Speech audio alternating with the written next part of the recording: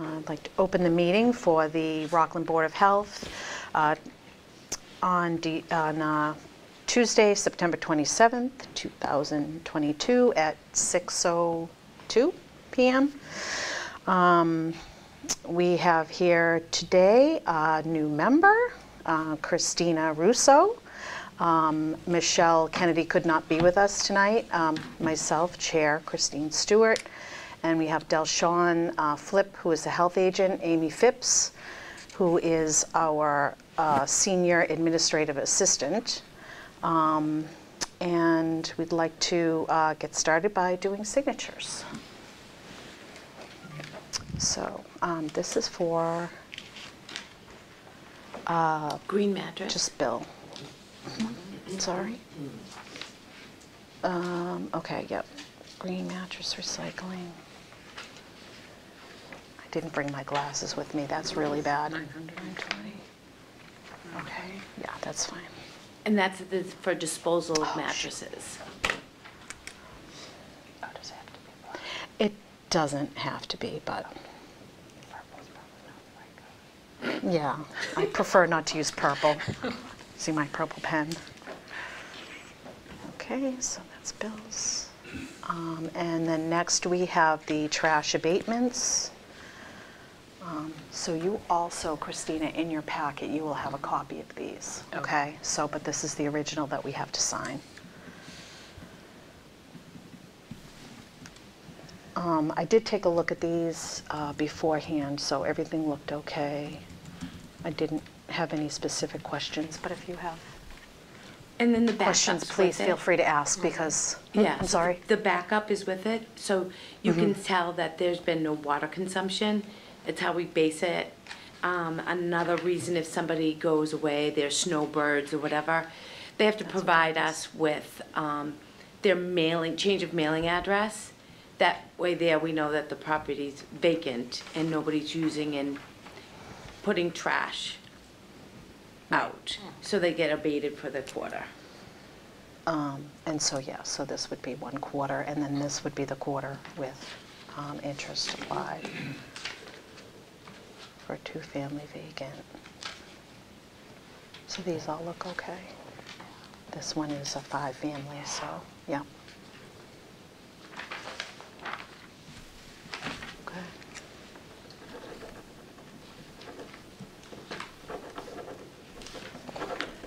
And then Michelle come and sign. Yeah. Okay, and then next we have a, oops, I'm sorry, I need to approve the abatements. So I'd like to entertain a motion to approve the abatements for September 2021. And then just say motion to abate. Motion to approve. Okay, a second, and all those in favor? Okay, it's all set.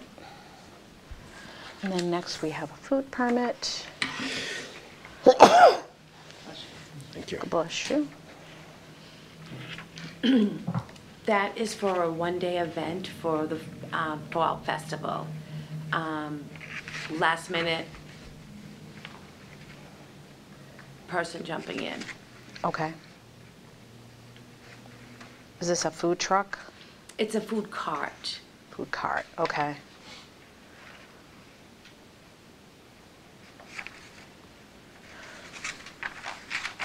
So we check off the liability insurance. So we always want to look here at the dates to make sure this is updated. And you just check. So we'll go over all this too. Food truck for the Rockland Lions. So this is their insurance. Lions Club, okay.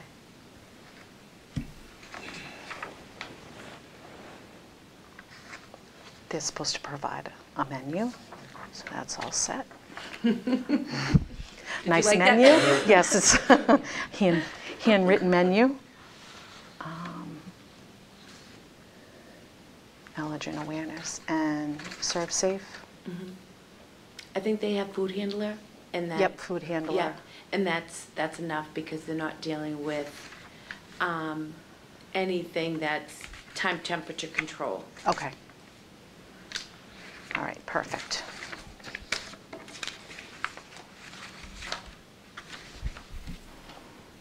And I just like to make sure that this is checked, this is properly checked. One day, so that's for 10/1. Okay, perfect.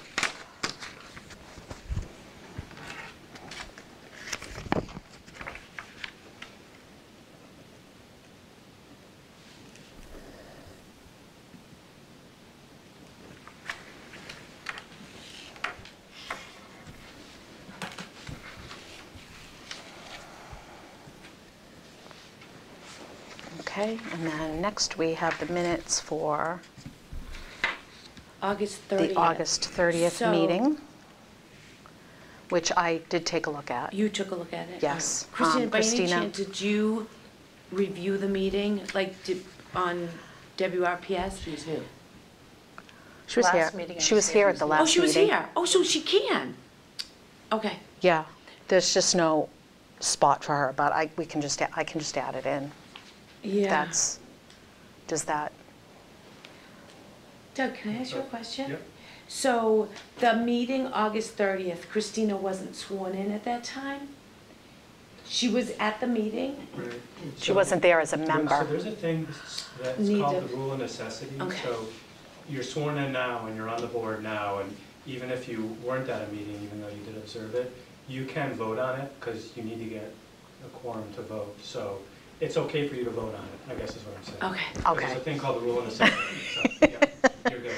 Okay. So did you get a chance to take a look at this before? Yeah, I Oh. looked at everything. Okay, did you have any questions about it? No.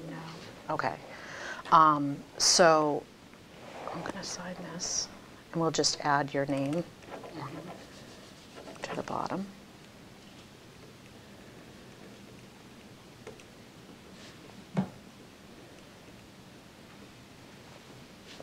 I'm going to put a fancy little line, straight as I can, which is not good. Okay. Thank you. Okay, so I'd like to entertain a motion to approve the meeting, excuse me, meeting minutes for August 30th, 2022. Good, and I second that. And so you want to just say a motion Motion to approve, and then I second, and then all those in favor? Aye, That's us. that's us. Okay. We're it. Okay, so that's all set. Okay.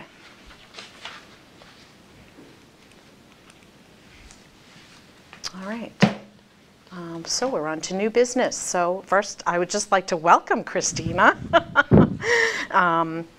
And Christina just joined our board last week. So welcome to the board as a new member, Christina Russo. She will be, I don't know, what do you call them, as a member of the board until our next election. So welcome. Thank you. Welcome. I'm excited. Okay. And next we have the lien penalty increase. Okay, so every year we lien trash accounts that do not pay their trash throughout the year. It could be financial reasons, it could be for tax reasons, whatever the reason is. There's at least anywhere from 300 to 350 people every year that goes to lien. Since 15, 16 years that I've been involved in the lien process, they've never increased the fee. The fee, the penalty fee is only $10. I just want to see if the board would want to increase that $10 penalty fee. For years, the sewer and water department and I have always been talking about it, and then COVID happened, and then nobody really thought about it anymore, and then it's really time consuming. It really is time consuming. And I just think that $10 isn't an incentive to make people pay as a penalty.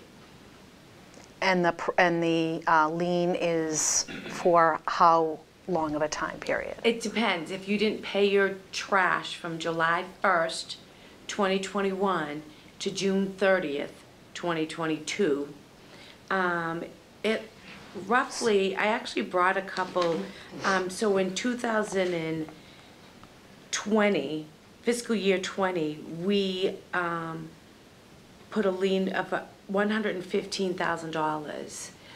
That's how much it is. And that really hurts when we're trying to make payments on the trash, because the trash fees are self-supporting and we're not getting that money in timely. I don't know if an increase would push that along or not, but I know that there's been talk of increasing the $10 penalty fee. That $10 penalty fee turns around and goes to the general fund. Right. So what I'm curious about is what rate, so these people aren't paying, at what rate do they then begin to pay or pay? They don't. So what happens is that balance, so let's just say, you know, Donald Duck owes $500 because he didn't pay any of his trash bills. Right. That $500 gets placed as a special assessment on his real estate bill, and it gets paid that way. Okay. But that doesn't happen until the following fiscal year. Right. And so the penalty is, does that go to them and then in the hopes that they would send that check to us? Or does that go on that? No, Back so into the that. penalty would go to the general fund. If the you town. got it? Yeah, we get- we yeah. would get it, because that also would be assessed on the real estate. Oh, okay. Yep. So do we get it upon sale of the like if the property is sold, is that when we get it? Well, if they're in tax title and they're not paying, yes. Okay, But if they are paying, most people, their mortgage company pays their real estate bills anyway, so they'll get that and they'll just be out of their escrow, is what happens. okay. Right? So, and it's a $10 fee for the year, or is Yeah. it $10 fee per quarter? No, $10 fee for the year. Okay, which isn't that much, I don't think, but I don't. I mean, it isn't that much unless, obviously, maybe people don't have that Have the- much have the to- money, to right. pay, you know, so. Right. does, and I then think you the guys, like, idea pay is, Leading somebody out where Right. they already are. yeah, Yeah, but you don't know the reason, right? So it could be a financial, and it could be just a real estate. People want to think that they can take that on their taxes. They shouldn't, but they do, because then it looks like they paid more in their real estate taxes, because now it's assessed on their real estate. that's interesting. So is that actually separate from, is it separated out from the taxes? Mm-hmm. It is? Yep, it's a Okay. separate line item. Okay. Both of them are. It'll say the lien amount and then the penalty amount. And I don't know, I think that if the board feels the need to increase it, then I think water and sewer would do the same thing for us. So now that we have to realize that, you know, Donald Duck isn't paying just his trash, but he's also not paying his water and sewer, he would also get a penalty of $100 from water or for sewer, whatever I just made that up, I'm sorry, I didn't mean to say that's what it's gonna be. Right, I But understand what you're saying. now his penalty is gonna be $300, that will be assessed.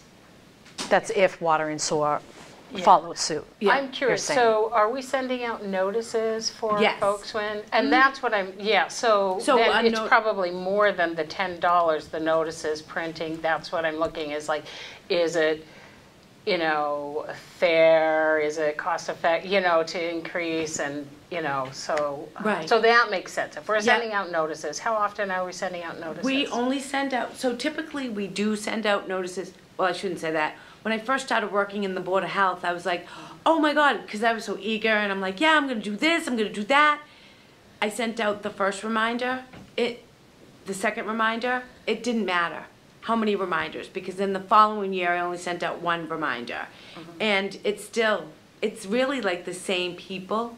Yeah, but it's kind of like due diligence. You do it anyways. Do you know, like Yes. we did it, we told you, We we did do it. it, whatever, Right. And- twice a year, every quarter, And whatever now that is. and it's expensive, right, for the postage and like you said, the paper and everything else. But what is great is that I have the ability to reach out to Doug. The beginning of this week, we posted it on social media and on WRPS and the website that we're gonna start processing the liens. Notices will go out Thursday Friday at the latest, but they will go out this week. And it's also included in their next tax bill, next trash bill, correct? Yes, so The- they know it because they get their trash bills. So quarterly, they would see it, but they would Yes. also see it when we send out a reminder. Yep. And what was it? I just lost my train of thought. Oh my God, I hate when I do that. All right, but, yeah. Do we have any idea what liens are for other towns or anything, any of that kind of information? Okay, I was just No. curious. I know a lot of times we get, Yeah, a sometimes we lot- have some of that information to give us kind of a guideline as to what Most other towns- towns are doing. And typically, yes, but Yeah, a lot of towns, their trash is in their real estate taxes. So it's all lumped in. okay. Like Hanover doesn't have a trash bill because everybody goes to the transfer station. Right, Abington, theirs is incorporated in their real estate bills. okay. Do you have anything else you want to No. add? Or And so what amount were you thinking?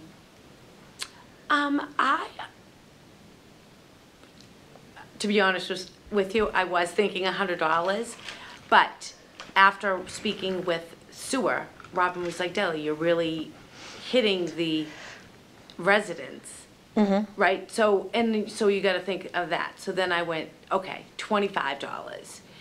Then it's $75 penalty if it's all three utilities, which is not that devastating, but it is an increase. Right, okay. Did you have something, sir? Yeah, I had a question. My name is John Ward, I live at 22 Evans Circle. I'd like to ask the health inspector to send out, to attach a lien just for one. What do you think it costs? I mean, in time, material, what's it cost you? If you're saying like one, Yeah. if I was just doing one, you have to think, all right, so it's the ink, it's the paper, it's the envelope, The time? Postage, the time. and it's very time consuming because we've been trying to keep up on it. So once a week, we print a report and make sure that anybody that has already paid comes right off of that report. So just to set it up, you're talking $25? Probably, yeah. Yeah. Okay. Thank you. Any thoughts? Yeah, no, I think that, right, $25 seems like a fair fee. I mean, it's think pretty so. low. It But I is. am It's curious, pretty you know, low. are these elderly people, are they unemployed, they hit by You will, COVID? Who yeah, so knows? it's People that don't believe in the It's system? really, I know. It really is, like, you would be able to tell, like, most elderly people, they're on a fixed income and they pay, right? They will pay and they Yeah. would do without. So, and, you know, we could always, the board, we could always request if somebody's in a financial situation that That's they, true. that they don't, if they could ask and the board can approve it or not. But it's really a time-consuming thing. I'd rather people just pay their bills so that this isn't something else, but Yeah, I guess on, if you were sending it to them, you could put, if this is a hardship, please contact us. Yes, You know, or something right, like that. yeah. And then here, and then obviously proof that Yeah. that is a hardship. And, yes, on the $50, I mean, 25, look at me, I'm just confident. Whatever that number's going to You be. mean that $350 penalty? Yeah, so, all right, so Yeah. whatever you guys decide, I will bring it back to the water and department and sewer department. I'm not sure if they'll follow suit, but,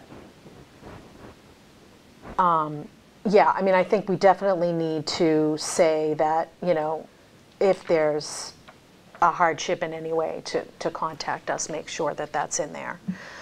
Because we obviously would want to, you know, the hardship look would at only that, be if on that the is- penalty, it can't be on the payment, the trash payment. Right. right, Yeah, I all right. understand Yeah. that. All right. I Yeah. understand that. And for that, even if they called in, then you could say, why don't you call them and you can come up with a payment plan with Yes. them? Or, you know, however Yeah. that is, so. Or maybe they're just gonna be like, we're not paying this. And we're not paying that. And then, and there are some people that do not use the trash service, and they tell me, and I tell them that they're not supposed to be hauling trash because they'll take their one little bag and bring it to their office. I'm like, well, you can't do that, so,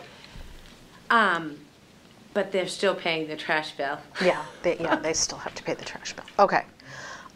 So you're feeling 25? Yeah. Seems fair and reasonable.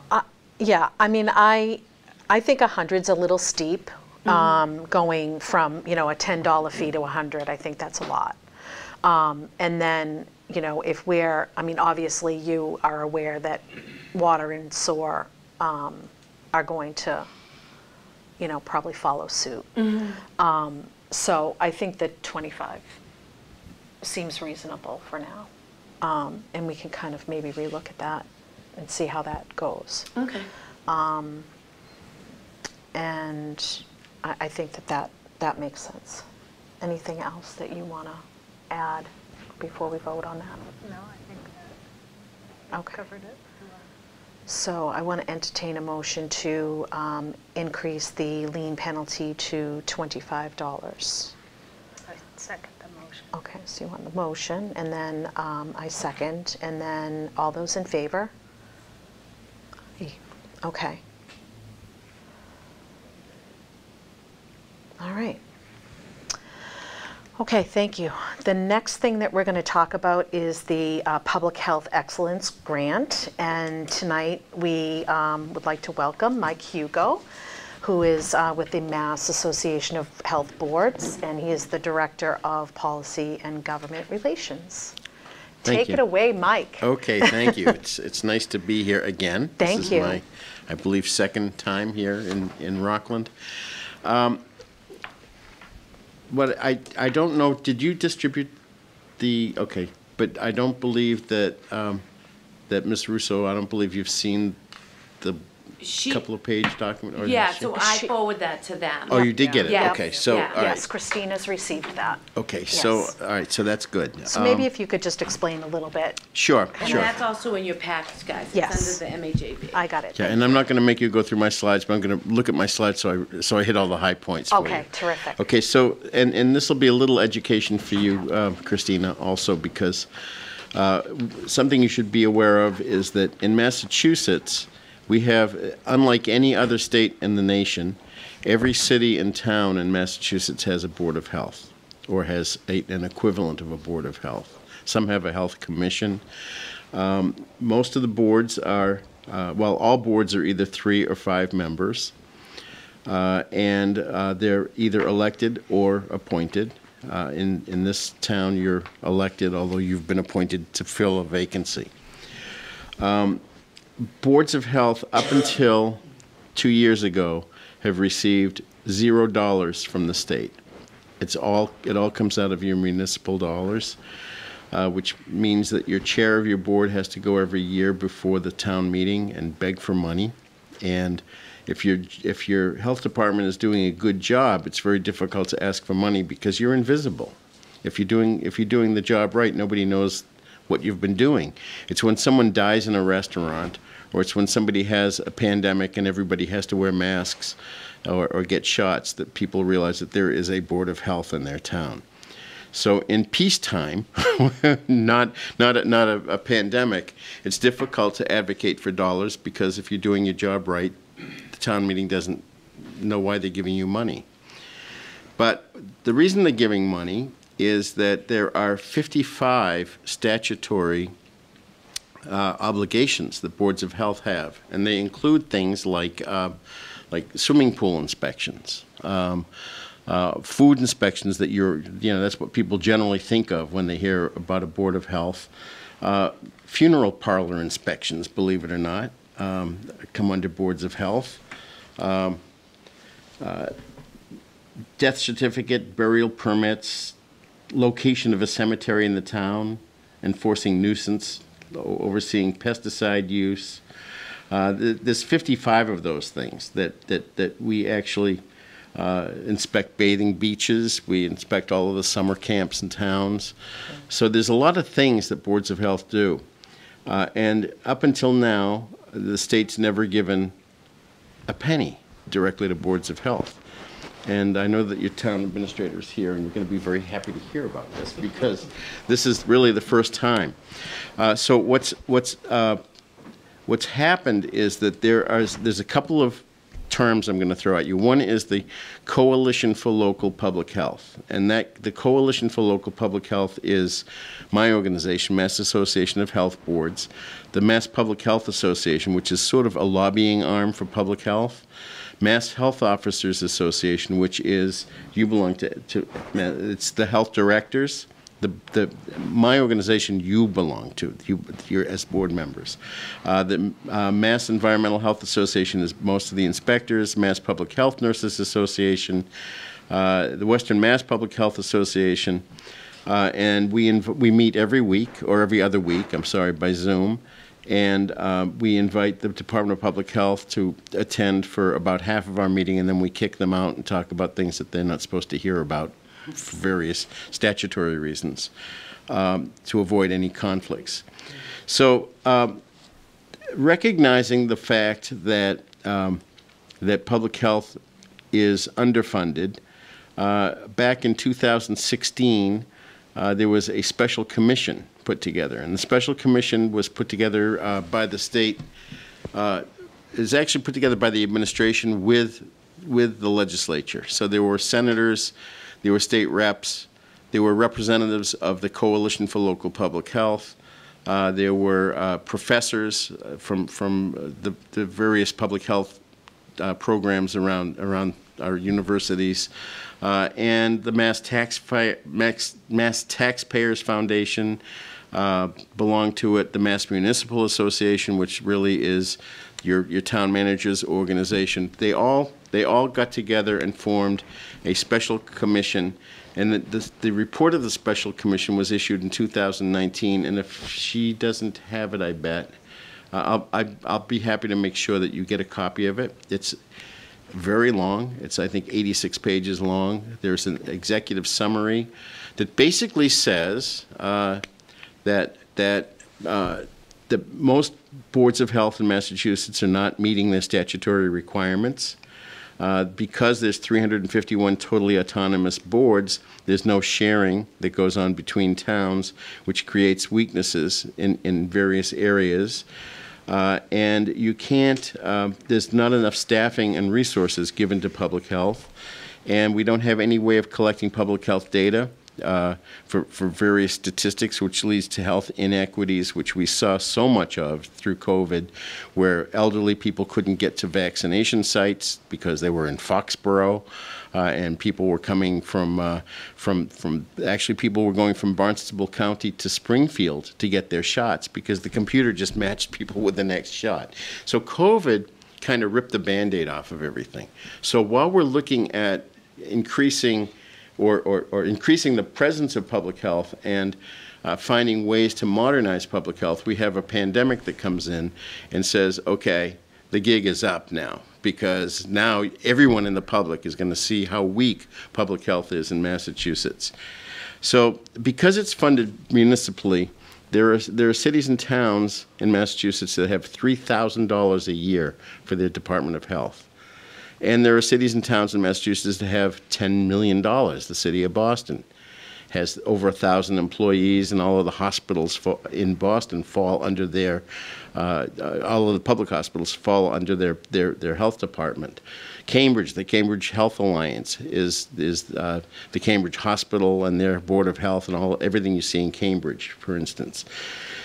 So what was highlighted through COVID and through all of this was that the state has never really stepped up to the plate. So the special commission, the members of the special commission and the members of the Coalition for Local Public Health went to the state and said, it's time for you guys to come up with something. So three fiscal years ago, we got our first dollars from the state. It was $1.7 million. 14 grants were formed. They were very small. They were about $50,000 a piece to study whether or not, $30,000 to $50,000 a piece, to study whether or not some sort of a regional sharing program might work. Now, regionalization is, I call it the R word. I don't like to say the word regionalization, and I don't like to say the word health district, because regionalization attempts in the past have failed miserably, because they've been underfunded, and then the state stopped funding after people were hired, sticking cities and towns with payroll that they didn't know what to do with because the state wasn't paying for these regional efforts anymore. Boards of health had to give up their ability, in many cases, to pass regulations, and there may be something that affects your town. Perfect example right now is going on not too far from here in Plymouth, where the people who own the power station are talking about dumping the radioactive wastewater into the bay to get rid of it because they don't know what else to do with it. Now, the Atomic Energy Commission from the federal government, the State Attorney General's office, the State Department of Public Health, the State Department of Environmental Protection, they don't know what to do about it, because there's really, it's kind of a loophole in the statutes, and the company could actually go ahead and dump that water if they wanted to. So it comes down to a small little group of people. The Board of Health for the town of Plymouth can do things that the NRC, the federal government, the state government can't do. They can say this would be a nuisance, it would affect our fishing beds, it would affect people's health potentially, and they can actually declare a moratorium, which I think you're going to see happen in that case. So there's all kinds of these other, and I know I'm trying to bring everything together quickly for you. That's okay. But so that boards of health have powers that other agencies in town don't have. You can stop anything under the law that could affect, that you believe as a board could affect people's public health, and that could be everything from declaring a mask mandate, like what we just saw recently. It could be stopping dumping nuclear waste into a bay. It could be if you have an asphalt plant in your town that smells bad and they move the facility closer to the houses that are in the neighborhood because they're trying to do an expansion, the Board of Health can stop that. It could be a chemical company, a chemical transfer company, that you stop dead in its tracks because they're polluting the ground. In Framingham, I served 15 years on the Framingham board, and while I was the chair for 8 years, we shut down a chemical transfer plant, which the DEP came and told us, you can't do that. We can't do that. You can't do that. Nobody can do that. You can't regulate that. It's not within the purview of the Board of Health. 11 public hearings later, we shut them down. And we showed the DEP that boards of health can do things that even the DEP can't do. They're looking at it right now with PFAS, which is the board knows about PFAS. We're working with the town of Oak Bluffs, where they have a high school for the island, and the high school football field, there's a movement to put a turf field where the football field is with PFAS in it. The problem is that under that football field is the sole source aquifer for all the drinking water in Martha's Vineyard. So not a great idea to be putting a PFAS field. So that's another moratorium that we're going to be working on right now to file. So that was all part of the first $1.7 million to study things like that. What can boards of health do to protect themselves and to work together? Martha's Vineyard's the best example, and the reason it's the best example is you have 6 towns. You have 6 boards of health. You have 18 board of health members. You have 6 health directors, and you have town managers who say, we're not collecting tax money and paying our staff to do stuff in the next door town. You work for this town, you work for this town. That's who you work for. They were very siloed with the way that they did things. So the DPH said, let's see if they will take one of these grants, and let's see if it can work there, it can work anywhere. The health directors instantly, on the rumor that this grant was coming, grabbed it very quickly because they all wanted to work together. They understood the public health implications. That was one of the first 14 grant holders from that actually it was 1.3 million. I'm sorry, it wasn't 1.7. The second year, they decided, all right, they had 14 small groups. There was a group from Western Mass that was working on making the data collections electronic so that they weren't using paper forms, getting advanced computer systems put in for better disease reporting. There was a Metro West group around Framingham that needed public health nursing. The town of Ashland doesn't have a public health nurse at all. Framingham had 3 at that time. So the idea was Ashland is very important because that's where the state Senate president lives, and she didn't have a public health nurse. So this became somehow very personal because now the Senate president is seeing, hey, my town now has a public health nurse because of this $1.3 million grant program. The second year, we went from $1.3 million to $11.7 million. And the third year, we asked for $13 million, and we got 15 after the Senate came to us and said, you didn't ask us for enough money. And this year, for fiscal year 23, we went back for the same 15 because that accomplishes what we need because of the $200 million in ARPA that I'll talk about in a minute that's coming directly to boards of health. So this program got off the ground and went from 14 sharing groups. Today there are 50, there are 310 cities and towns out of the 351 that are within public health sharing groups. And when I say there are 50, and when I say there are 310, I'm actually counting Rockland into that number because you're in a group that's in formation right now. The grant has been approved, and we'll talk about that in a second. So what these grants support is cross-jurisdictional sharing. And the perfect example is, again, Martha's Vineyard, and I'm saying that because, not because I'm the shared services coordinator for their grant, but because it's working perfectly. So I'll take a second. Are you all right? Don't die on me, please. Do you want some water? Okay. We can't have you die. You just got here. Yeah. Way too soon. No, this is what's supposed You're to very happen valuable. to the new member. Yeah, that's a plague seat you're sitting in. Don't be saying that. Not inviting you back anytime soon. Yeah, really. All right, take your time. Okay, so I'll use the Vineyard as the example. We hired, and I'm their shared services coordinator. I think I'd mentioned that. So, in full disclosure, I work on that grant because it was a difficult one to form and because it's one of the originals. So what we've done over the 2 years now that grant has been active is the first year or so we didn't hire anybody. We just were trying to figure out what we're going to do. But that grant has now hired the only shared tick biologist in Massachusetts. We actually have a full-time tick biologist and it's both islands now instead of just Martha's Vineyard. actually 3 islands. We have Gosnold, which has 13 permanent citizens in it, but they're part of the grant.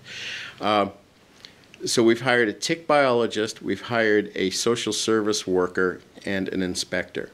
The inspector has become incredibly well trained with various certifications and has already been poached by one of the towns. And so we're looking for a new inspector on the islands. But that's a whole nother story.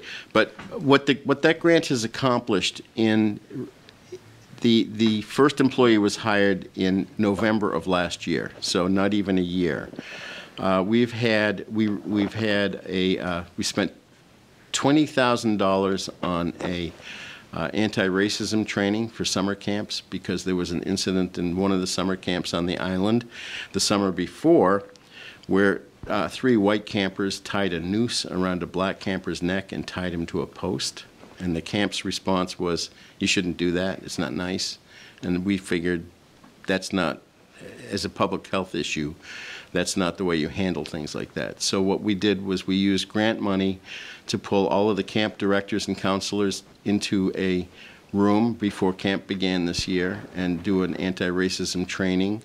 And next year, all of the boards of health on the island will have on their camp inspection form a checkbox that says that we have an anti-racism training program in place before, as part of the inspection process. So if they don't have it, they don't get to open next year. This year it was on the grant. Next year it's on them.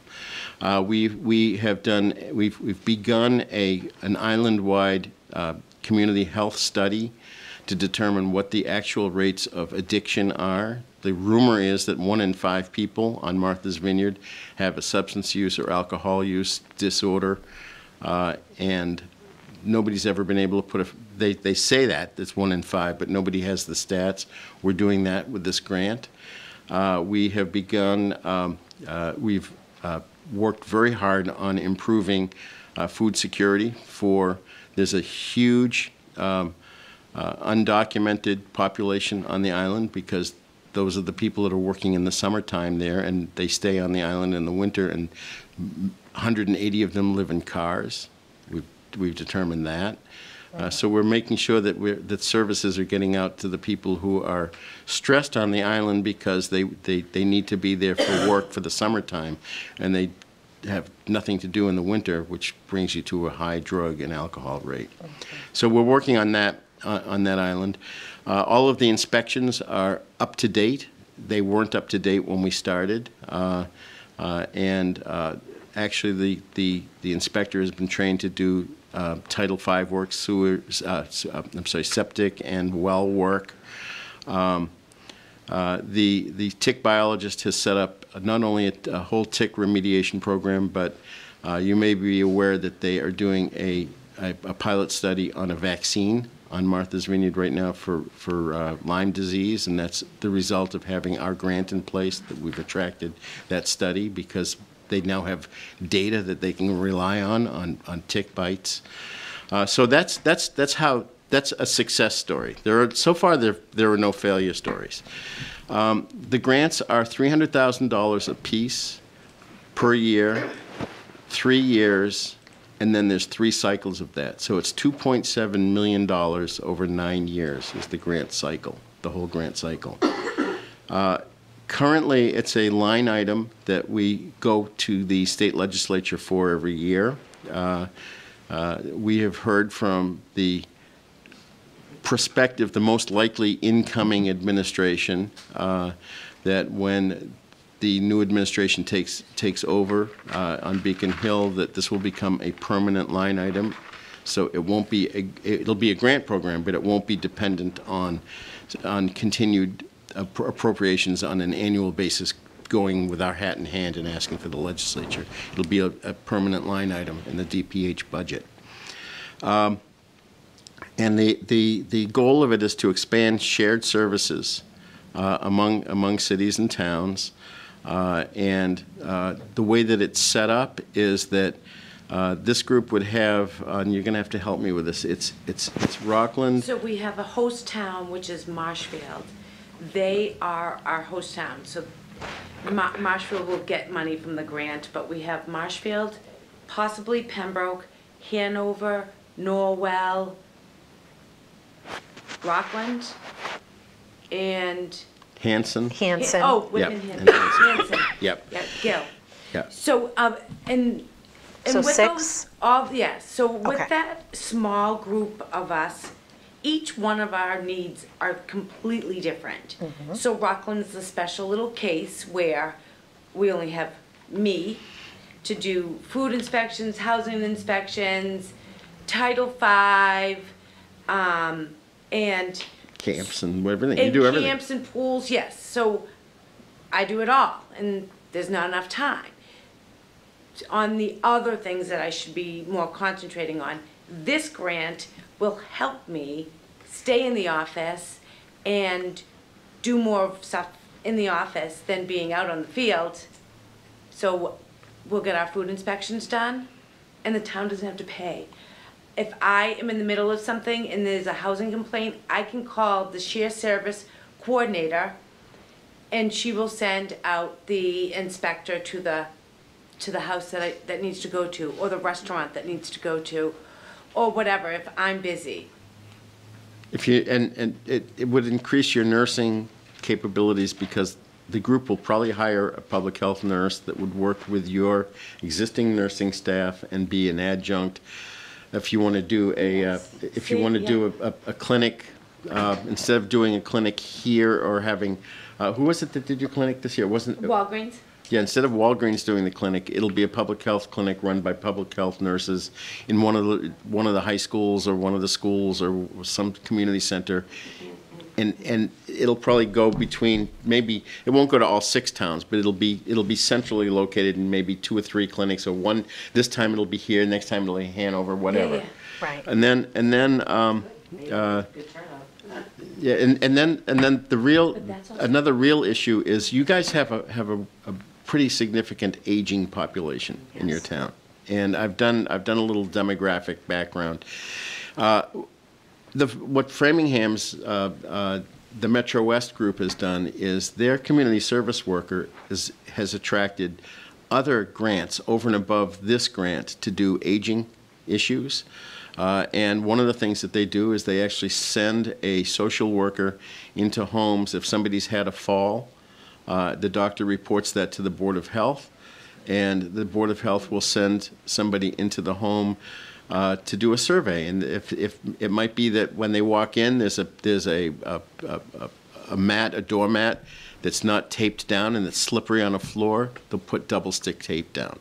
They'll look around for whatever it is that they need to do in the house, light stuff, not housing renovations, but just to make it safer. The restaurants in the Metro West area, if they see somebody who's 85 years old and who may have a little dementia or something come into the restaurant, and they'll sit there with a menu, and they'll look at that menu for 5 minutes, and they don't take their eyes off it, and that's a sign to the trained restaurant staff that person's going to need some help. So the waitresses are taught and waiters are taught. You go over and you make a little conversation with them, and then you say, "So what do you feel like eating tonight?" You get them off the menu because you're helping them to order. So it's even things that subtle, and that's all part of the grant. So and New Bedford, with their grant, they spent $55,000 on their anti-racism training, and it was aimed at people who worked in the town, because the health director felt that there were some issues involving some of the municipal departments in their group, sanitation workers or maybe building inspectors, who were a little bit rough around the edges when it came to racial issues. And so they actually had trainings for their municipal staff on how to deal with racial issues, which I thought, I attended those. They were amazing program. So anyway, so we have, the governance is that each of the boards of health, usually it's the health directors, although there are boards of health that don't have any employees in Massachusetts, none. It's just the board members go and do the inspections of all 6 restaurants in town or whatever. In that instance, it would probably be the board chair, but it's usually the health directors will meet. In the beginning, it could be as much as once a week, and they'll determine what they need to hire and what they need to target as part of the hiring. And all of the salaries are set by that group. We don't want to be in a position where you're paying somebody a fortune, and you're paying somebody in the grant more money than the municipal employees are making in the town, because that creates imbalances and it creates flight. It creates an opportunity for a town to poach, which we have seen firsthand, because the salary wasn't enough. So, but that's your governing group will set the salaries. They'll do the job interviews. I'll stay with your group all the way through to the point that they hire. The first hire is always a shared service coordinator. I'll help the group find one, and we will be able to then use the shared services coordinator to help with the other hiring. The state is doing a capacity assessment. Right now it's underway with the first three rounds of the grant. This is a fourth round grant. The first 3 rounds began a capacity assessment last week. It's a 200 questionnaire that's designed to really determine what you have, what you don't have, what you need, and what you don't need. And the second phase of that will be a questionnaire that goes, and that's answered by Delshon. The second one goes to everybody in town who touches public health. That would be members of the board, it would be Delshon, it would be the assistant, it would be the nurse. If the town manager has signed building services to do some sorts of housing inspections, or if your DPW is doing something that crosses into the public health arena, the people who touch public health in those departments also will get a questionnaire. Everybody in town that touches public health will respond to the second round questionnaire. The third round is a collection of forms and orders that the Board of Health has issued over the years to see what the actual paperwork is that you're dealing with. That's all going to be submitted to, well, we're being very careful because we're asking the boards to really lay themselves wide open.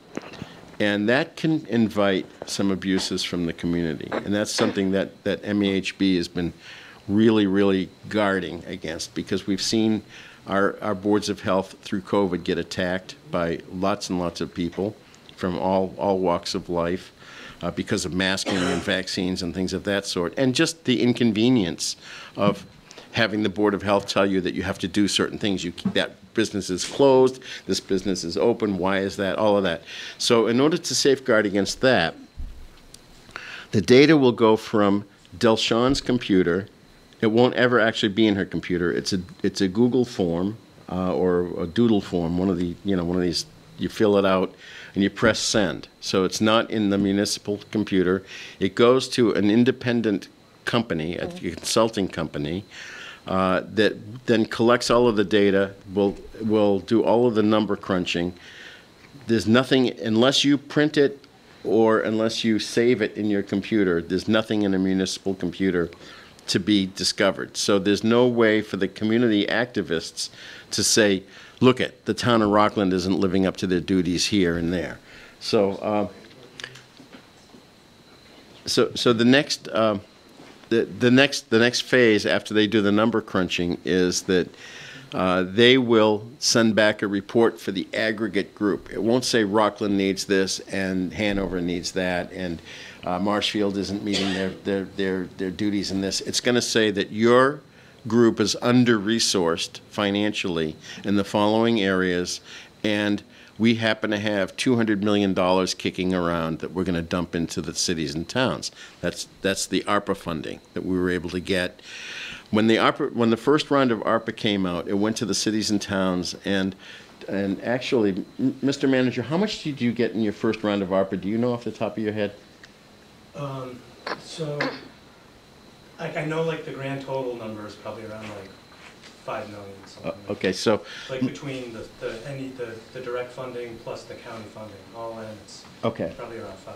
Okay, so a small town like this attracted a lot of money, $5 million. The problem is that money, and I don't know whether this is true or not in this town, some towns gave some pittance to the health department, some gave zero to the health department and put park benches in and improved the trees in the parks and put crosswalks down. I don't know if any of the money filtered down to public health from that first allotment. I mean, well, so you gotta remember there was CARES Act before Right. that, so CARES Act was a ton going to public health. Yeah. You know, by the time the ARPA funding came, we were sort of through the worst of the pandemic, so we've been targeting more of it toward water and sewer. Right, most towns did water and sewer. Framingham did, all of it went to water and sewer. And that's what most towns actually did. So recognizing that, we went to the we went to the state legislature and we asked for $250 million in ARPA funding, and they gave us 200. And out of that, these are rough numbers. Actually, I've got the actual real numbers here somewhere. So out of the ARPA funding, Mike, could you just, excuse me a minute, just tell us what ARPA okay, ARPA is stands for the people who don't. the American Rescue Something Act. It's the funding that came out of the COVID funding from the federal government. And so what we have is $200 million given over 5 years to create a mandatory uniform data reporting system in Massachusetts. So more than just who got vaccines and who got sick, it's going to really talk about all of the data. What's your alcoholism rate in your town? What's your drug dependency? How many kids have committed suicide in school? How many kids have attempted suicide in school? How many kids are failing because they have psychological issues? How many parents have abandoned their kids? How many people are living in cars? All of that's going to come out and be stored at DPH through these collections of data. Workforce standards are going to be put in place. There'll be grandfathering, liberal grandfathering for people who are already working, but people who are getting hired in the future will have to have certain trainings that within like 6 months or within 3 years, whatever the training is, once they take a job. There'll be more cross-jurisdictional sharing like this grant program. The DEP is receiving some of that money to work on groundwater issues, which are becoming huge across Massachusetts. And then it's really going to be a vehicle for long-term sustainable funding. And out of that, the actual dollars are $98.85 million will go to data systems and performance tracking, and that's to do capacity standards, standardized data, and uniform performance standards. 30 million of that will go to workforce development, which will be instead of having to go to Western Massachusetts to do your soil school and all of that, there's going to be 10 regional training hubs across Massachusetts that will have all of the certifications for all of your health staff here within a 30-minute drive, they say, but I don't believe that that's going to really be true, because in the summertime, 30 minutes takes you just to the next town around here. But they say that nobody will have to drive more than 30 minutes to get to a training, and they're going to be offering for free all sorts of certification courses. The statute that we're pushing through the state legislature mandates that nobody has to pay for any trainings for public health. You still have to pay for your master's degree and your doctorate and all of that, but for your standard trainings, they won't come out of town budgets. And that can be extremely expensive, especially the soil school. I think is hundreds and hundreds of dollars for each. And it's very hard to get into because they don't have many classes. It's a year waiting list, and then once you get through the class, you have to wait a year more to get your test. So that will be done in one spell. You might be a 30-day program, and then at the end of the 30-day program, you'll get your test and you'll get your certification. And then there's another $71.15 million for infrastructure for this program and similar programs to create cross-jurisdictional sharing and to support local health, in addressing health disparities. One of the things that you'll see is you're using, Del, you're using paper right now for your inspection forms, is that right? Yes. Okay. You'll have iPads, and the software will be paid for by the state. You're going to be brought up. The idea is to raise all boats to the same level. There's so many good things about this grant. I know, and you can't really all like just jam it all in. Right, and I'm going to pretty much stop at this point This- because I think but I've covered the high points. It really is, to me, it's gonna be so helpful because I will be able to get the training that Right. even though that there's inspectors involved, I'm still going to be hands-on. Like, I'll still know why or whatever happened at that restaurant. So there will be communication amongst the inspectors and with me, so with that. you Well, and I guys would can- imagine there'll be that paper trail is, you'll get that information Yes. from Yeah. we'll have those documents, so. Yeah. And I've actually been very interestingly been approached by a guy who will become a vendor if this works out, who has come up with a system that will put monitors into the refrigerators of all of your restaurants in town. So if you write up a violation on temperature, on holding temperatures, the program will pay for the equipment, and you can leave a thermometer that has a sender on it, a sensor and a sender, in the guy's refrigerator, Oh my and you God, can it's check it Big from your desk. Brother, that- So you really? can- yes. That would annoy me. Well, then you'll know if they're complying with your order. No, I know, Well, yeah. yeah. I'm just What are thinking the like, cons to lying this and program? going to bed at night and then all of a sudden their alarm goes off. Well, that's I not can your, get up. the alarm is up to them, not you. Oh. But you'll find out the following Yes. morning You'll- that their alarm you'll went find off. out that. You'll know Oh, their all right, alarm I'm went like, off. Right. So I mean, that's how elaborate You're on this- 24/7, Delshon. That's right, that's right. She needs a raise. I Mike, tell 'em. Yeah. Can you just tell me what towns, if any, have signed on for this program at this point? That would be included in our, In your group? Group. Okay, so as of now, well, I just came out of from those Hanover. 6 towns? Yeah, and- Marshfield, Hanover, and Norwell, Have signed at this and point. Hanson. Yes. And Hanson, yep. So So they're waiting Hanover- on Pembroke and Rockland. Okay. And, In fact, it was interesting. I all got right, so we're the last two. Right, I got an email this morning from DPH, and they said to me, is there anybody in Pembroke, Rockland, and Hanover that you can talk to, because they're the only ones that haven't signed in that area?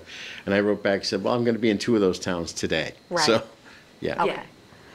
That's So- right, because you were going to Yeah, Hanover we're beforehand. already behind the due date. I thought we Yeah. had till October 1st, No, which is Saturday, and should have already been. it should have signed. already been signed, yeah, yeah. And they can't issue checks, they can't issue the contract to Marshfield until we know exactly who's in, and I don't know if you've seen this or not, but okay, so I'm gonna just hand you this, and I'll hand you both a copy of this too. This is the only paperwork that the town of Rockland has to do to satisfy the state that you're in it.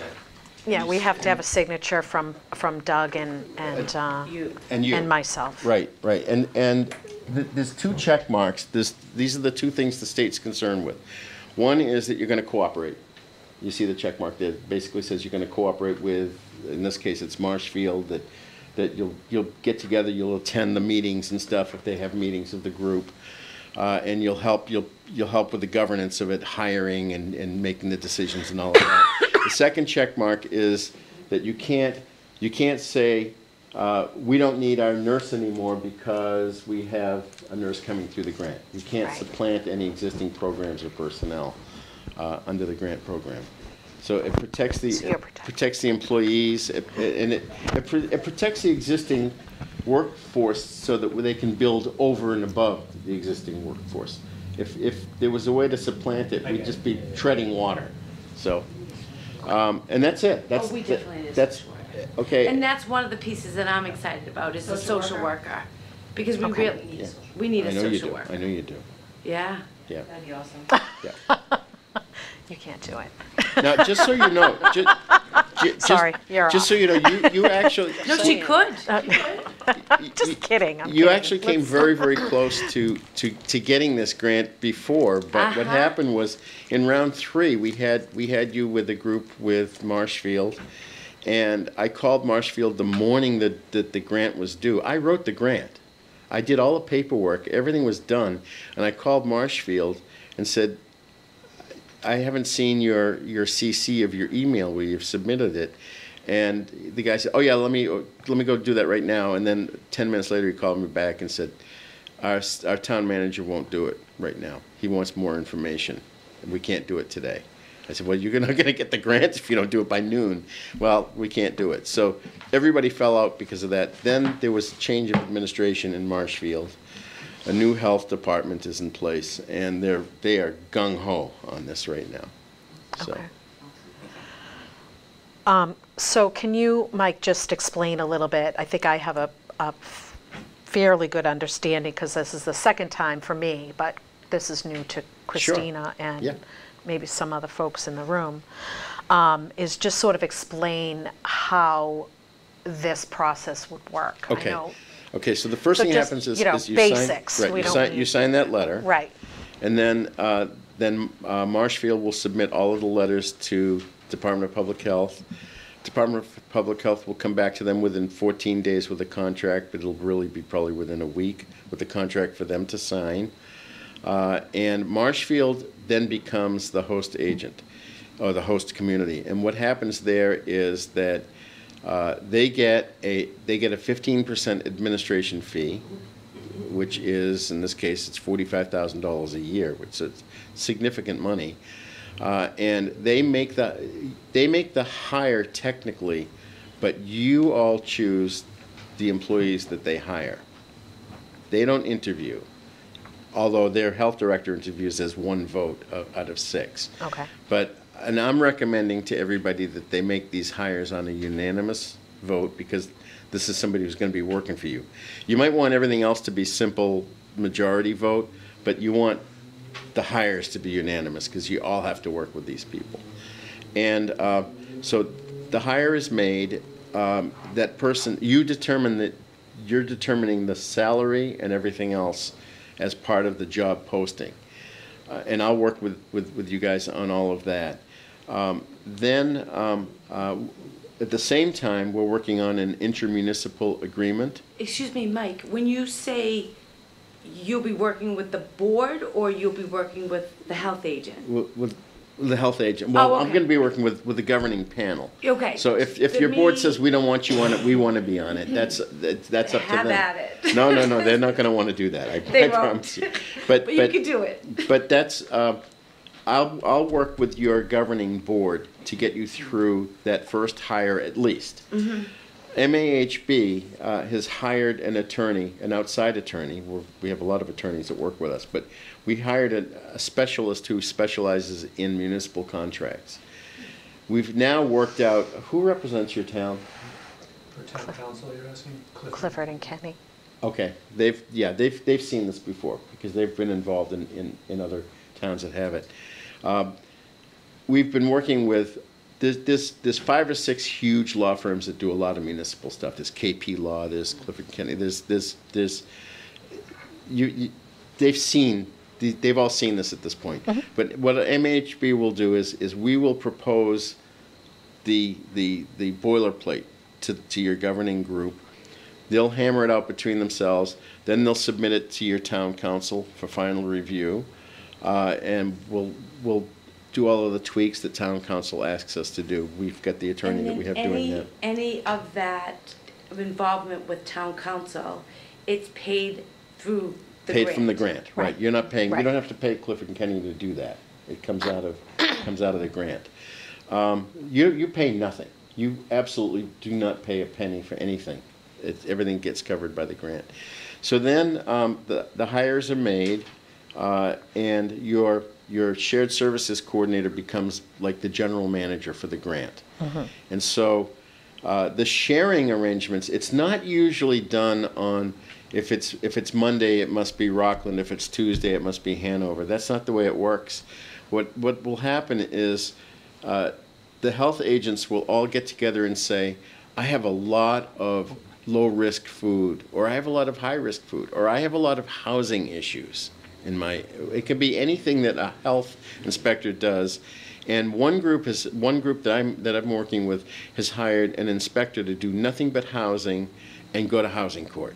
Because when as much as she loves going to housing court because she gets to see drunk driving cases and traffic cases and domestic abuse cases, and finally the clerk will look at her and say, what do you hear on your, a housing thing. All right, well, we'll do the housing thing in a little while. I'm going to go have lunch now. And now, meanwhile, she's given up half her day to sit in a courthouse.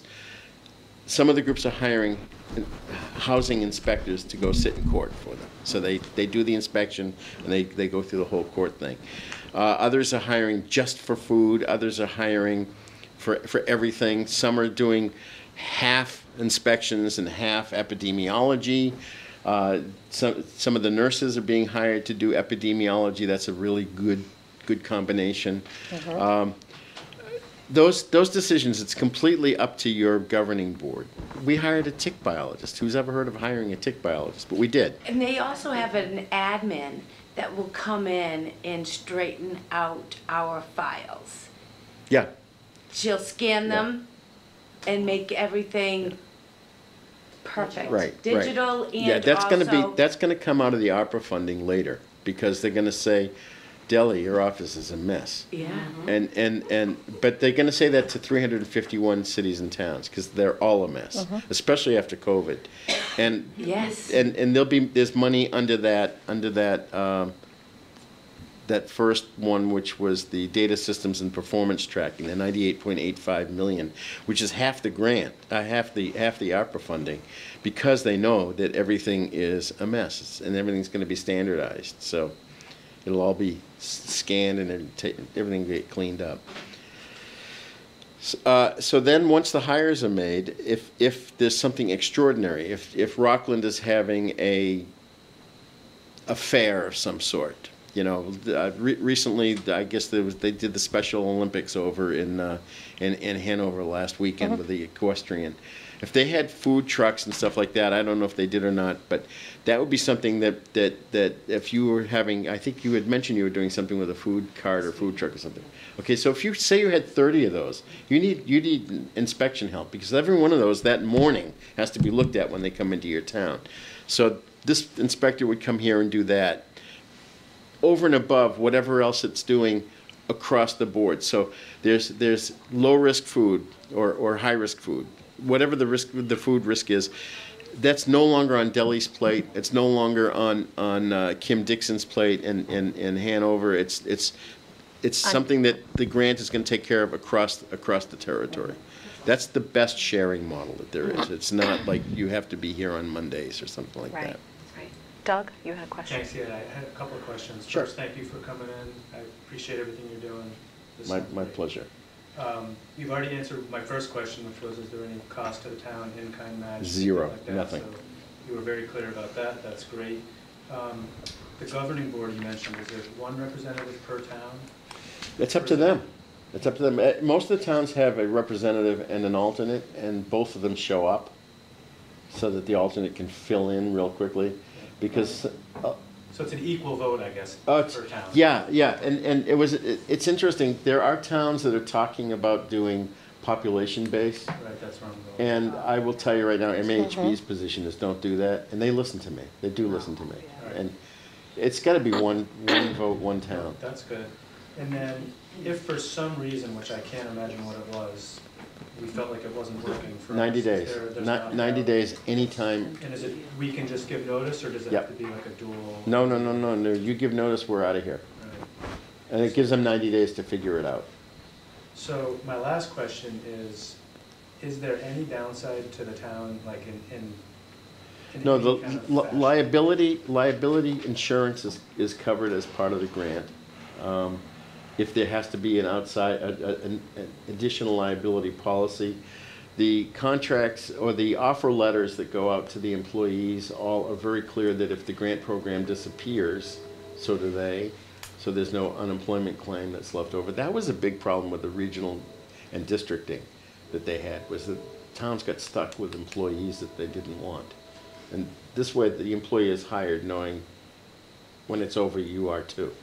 And those are the only places that we could think of where there may be any kind of downside for the town, but the grant will pay for any premiums for any kind of additional insurance. But generally speaking, they're an employee of Marshfield, and if they do something in your town, we're going to have to deal with Marshfield's insurance and make sure there's a rider that allows them to go from town to town. And if there is a cost, it comes out of the grant. All right, I think, I mean, it's really amazing. yeah, the only downside I could foresee, if I could call it that, is it sounds great, and I imagine we're going to benefit greatly from it because we could use all these shared services. But we're at the, and I know you said you're hoping it becomes a permanent part of the state budget, but as we know, there's been lots of permanent things in state budgets which they don't adequately fund, and municipalities get hurt by that every year. There's lots of examples of that. So my fear is we kind of get hooked on all these great shared services, and then at the whim of the legislature, they can take it away, and then we're kind of stuck. And so it's not a reason not to participate. I think it's a great thing, but relying on the state to fully fund it, they've broken their promise many times with lots of other permanent programs. They sure have. To reimburse cities and towns. There's a lot of unfunded mandates. And so my fear is we and every other town have figured out a way to make do with what we have and get the job done. Now we kind of start relying on all this great stuff, which could be taken away at any point. But I'm all in. I've already signed the form. I'll get it to you. This is the second time I've seen it. I did watch the video from one of your other towns, so I've seen the whole presentation before. But I think it's, from my perspective, not to step on your toes, but I No, think it's I'm great. appreciative of, yeah, And your I'll input. tell you, I thought of that same thing, Doug. Like, that's why I still want to be involved. If there is a, food issue or whatever, I still want to be involved in it. Oh, that's, even if yeah, it's the that's another follow-up and- really good, I'm glad you mentioned your involvement, because what happens is, this person is like, I guess the analogy would be like a sheriff, that if you have we're in Plymouth County, right? Yeah, so if a Plymouth County sheriff pulls somebody over in this town as opposed to somewhere else, they're going to go to district court here, whatever your district court is here. It's not all one district court for your whole county. It's a superior court for your whole county. But so they're also, the food inspector, when they cross the border into Rockland, and they come from Hanover, they are now enforcing your Board of Health regulations, which may be totally different than Hanover's. And I know that when I was on the board in Framingham, we had an incident where a 16-year-old girl got a tattoo, and her mother saw the tattoo, and it was a rose, and it was up here on her abdomen, and her mother said, "Let me see that tattoo." 16 years old, and the mother looked at the tattoo, and I'm not going to tell you where, but you can guess where the stem went right to. That was part of the rose, and and there's some guy put this on a 16-year-old girl. And he was within his rights because the regulation didn't say that there was an 18-year-old minimum. So we passed a health regulation that said 18 years old, minimum age for a tattoo. And the tattoo parlor fled to Ashland. And when Ashland, because they had a different regulation. So you have two towns that touch each other that have totally different health regulations. And if that were to happen here, they would be enforcing yours here. Just what happened was Ashland matched ours, and then the tattoo parlor came back to Framingham when Ashland changed theirs. But that's, you have some different health regulations than other towns that touch you. It's just inevitable. 351 cities and towns. To be honest with you, we really all network with each other. So we really don't recreate the wheel. We do take other people's regulations and use We tweak them. and tweak them. Right, right. Rockland's behind the times on some of our regulations, and now we're updating them. Yeah. And I'm stealing them from other communities. I don't want to recreate the wheel. I wrote a raw milk regulation in Framingham, and because somebody wanted to sell raw milk, and our health director was vehemently against it, made me promise him that we were going to vote it down, and we voted it up. We said, yes, you can do it, but here's the regulation you have to live by. And the farmer at first was incensed because he said, you're making me go through things that no one else in the entire United States has a standard that's this tough. And then he called me up about a year later. I didn't call me up, I ran into him. He said to me, you did me the biggest favor in the world because everybody in Massachusetts knows that the raw milk at Eastleigh Farms has to go through various things that no one else's does. And now everybody travels from all over the state to buy my raw milk because they know they can depend on it. And that raw milk standard is now adopted by the nation. It's the national standard in Canada. Wow. I wrote it for Board of Health. So I mean that's how it works. Yeah. But those inspectors and any enforcement is your enforcement. That restaurant, even though it's a different face on the inspector than what you're used to seeing, come before your board and present what happened at the restaurant. It's a different face presenting it, but it's your regulation that's going to be, and it's kind of like the same thing as your tobacco. Right. You know. And there's like transparency because, you know, people. I worked in the town of Rockland. I raised my son in the town of Rockland. And when I go into a food establishment, that you would think that like, they're like, everybody gets shocked and they're like, oh my God, here she comes. I think it would give me a better relationship too, where there's no favoritisms, right? Right. There's, But we just had the discussion just now. Cheryl Sabaro, who does tobacco for the state, and that's one of our big contracts that MAHB has is tobacco regulation. And Cheryl was with me because we were anticipating something in Rockland that, thank God, didn't happen. Thank God. Hanover. Hanover. Hanover. And, but the discussion that they had with Cheryl was that they had to write a $1,000 ticket for a $1,000 fine for somebody at their last meeting. That the sales guy who sold the tobacco to the underage person, when he saw the person walking away, realized that's a kid, that's not. And he said out loud, he said, "Oh my gosh, how old are you?" And the kid just kept walking. And then the tobacco enforcement officer, who you know, she works for you too, went in and wrote the $1,000 fine. And the Board of Health felt bad because the guy who owns the business is a nice guy. a nice guy and a friend of everybody on the board. But it put the board in a position where the board could say to that person, when you run into that person in the grocery store, you can say, I feel as bad, well, you paid $1,000, you feel worse than I do, but I feel horrible about the fact that we couldn't do anything for you.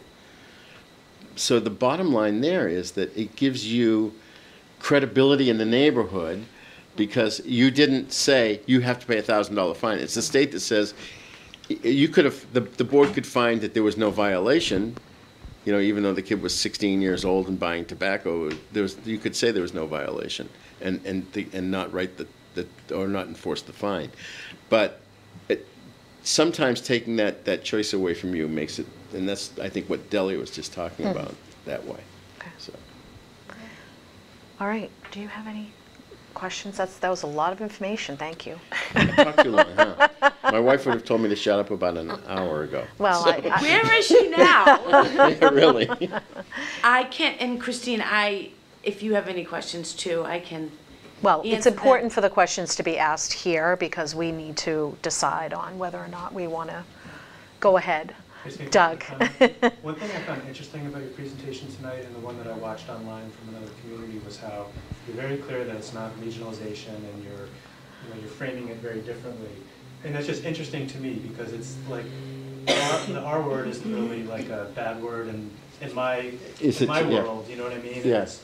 There's certain parts where it makes more sense and other areas where it makes less sense. So I think it's interesting, but I understand exactly what you're saying. And to me, it just seemed like a no-brainer. I mean, we've talked in the past about the limitations of staffing in our health department, and I live it because when Deli has to close the office, if there aren't other people working at that moment, she has to go up for some other emergency, and then there's nobody manning the office. It's I was here for problem. that. Yeah, it's a problem, and I it was here affects for that. other Yeah. departments here as well. So there's a lot of value here. But I just wanted to make the point that it's interesting the regionalization as not being the kind of Well, word to choose, because 'cause it's- because regionalization in a public health standpoint implies that you're giving up your ability to regulate to the average of what the other people in your I get region it, want that's to true do. with lots of other services, and I talk Yeah. about police and fire and everything else. I get it, Absolutely, but So absolutely. that's not a criticism, it's just No, an it's no, observation. it's kind of a cool observation Yeah, because so. you think about it, there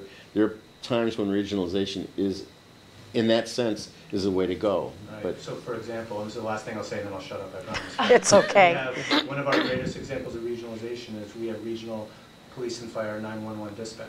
When you call 911 here, it doesn't go to the fire department or the police Right. department, it goes over to Holbrook.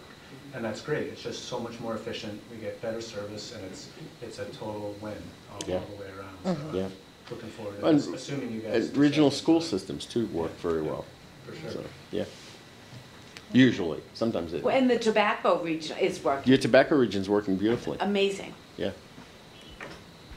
Do you have any questions? It's a lot. It's a lot. It's a lot. It's a lot on a timeline. Yes. Yeah.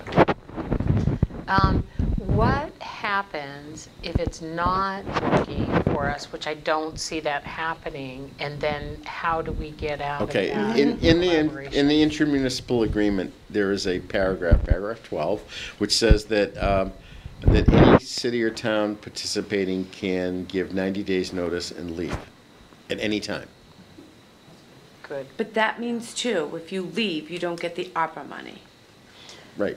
right. But there would be a strong reason why we were leaving, not something. Exactly. Yeah, it would Yeah. be, yeah. But you can want to make sure that also- clause is in there. But you can I also, understand that. you can also sign and not utilize any of the services. Well, yeah, now Nantucket is a perfect example. I know. Nantucket is one city, one town, one county, one island. Okay, and that little island, I had mentioned that Martha's Vineyard has 6 boards of health, 18 board of health members, blah, blah, blah, blah, blah. Nantucket has a health director, an assistant health director, 3 full-time inspectors, 2 part-time inspectors, 3 full-time nurses, 2 full-time social workers. That's one island. That's one town, 17,000 people, and they have like a gazillion dollars. And if they ever don't have a gazillion, they just ask one of their residents. They don't call it taxes. They say, will you make a donation? Sure, how many hundreds of thousands of dollars do you need? That's what happens on that society and that island. Understood, yeah. Okay, but Nantucket, our inspector, in fact, none of the 3 have ever been on Nantucket in an official capacity. Our tick biologist has talked to the health director there about some issues. The social worker is working with the social service agencies by Zoom, but never has been there. The inspector will never inspect on that island because they have so many already. And I asked Roberto Santamaria, who is their health director, yesterday in a conversation. I said, because we're doing budget for this coming year, I said, does it bother you that you don't get any services at all out of this? You're not taking, and you're the host agency. He said, well, yeah, we get 15%, which they've waived. They've given it back to the grant. He said, what you've done with the grant is you've brought the 2 islands together. We've never talked. We have water between us, and as far as we're concerned, that could be a whole ocean between us. These 2 islands, he said, he said, I never knew the health directors. I knew their names. I've never talked to some of them before in my life, and now I talk to them every week, and we deal with a lot of things. He said that was worth the grant to me. So there are towns. There may be services in the. Well, this town's going to need everything. There's no question. Maybe Hanover might have some things that they don't need, although today I discovered that they absolutely do when I find out that their nurse is doing health inspections. They can't say that they don't need a health inspector when the nurse is doing restaurant inspections, you know. So, but you could take, it's a la carte. But the idea is that it's offered that Delshon won't have to do any more, whatever it is that they decide as a Right. group that they don't have to do. I just want to come back to you, Christina, and see if you have anything else you want to ask about. No. Okay. Any questions? Anybody else good? Okay. Okay. All right. The other thing I just want to mention is October 13th, Thursday, October 13th, at, I think it's going to be 5:30. You'll get a save the date tomorrow. We're going to be doing one of our certificate programs, which Terrific. absolutely. If you're not doing Whatever something you on that night, attend it. Thank you. I've told Deli to just, we'll invoice so that after you get the grant, the grant will pay for that too. But it's a training program that you'll learn what the 55 things are, how to deal with them. You'll learn how to run a meeting, how to deal with an obstructive member of the community that might come in, how to deal with an obstreperous member of the board. And you might see some familiar video when you see that portion of it. But it's boot camp, basically, for Board of Health members. And it's nice that they're offering it via Zoom. yeah, It really is. we did 3 sessions, and we broke records in every single one of them. We always do Marlborough, Taunton, and someplace in Western Mass. And this year, in Western Mass, we usually get 20 people. This year, we got like 60. I mean, it was really very popular. Well, the need is there, so that's great. Yeah. So, and it's a great training opportunity. You get to really ask any questions that you possibly could have.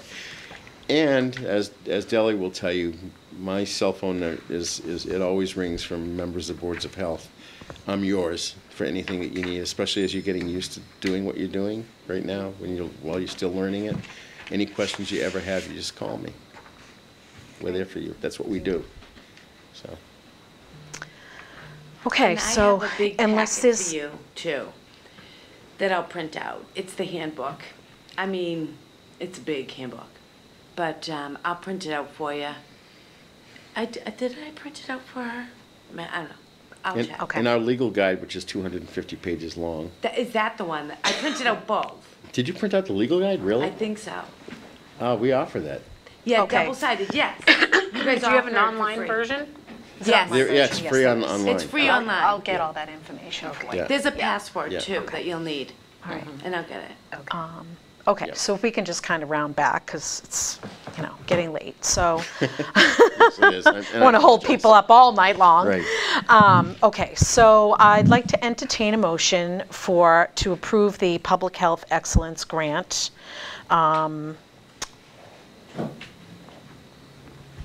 If you're okay with that, you're on board. Yes. All right, so you want to just say motion to approve? Motion to approve. Okay, and I will second.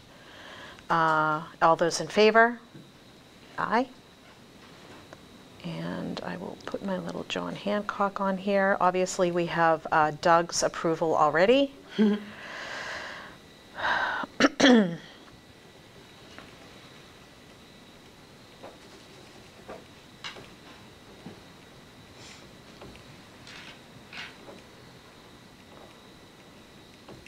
Okay,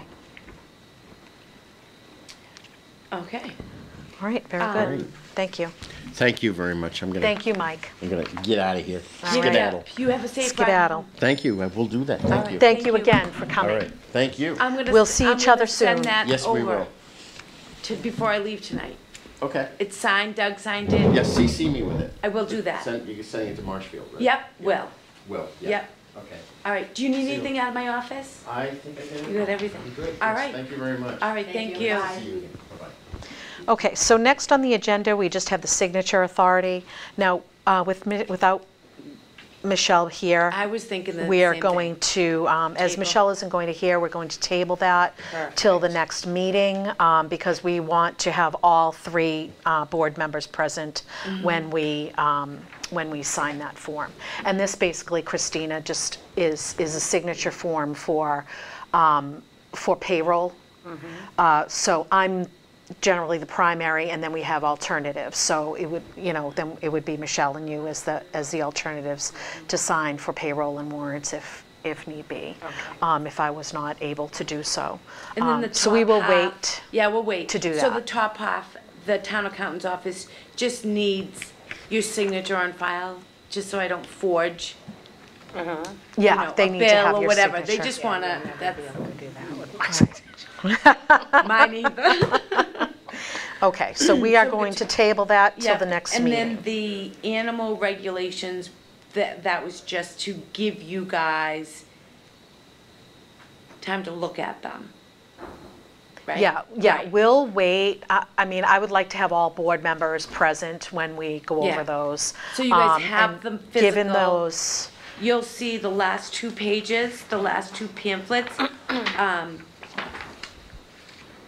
There's, the first 2 were the old ones, and then the new ones say draft.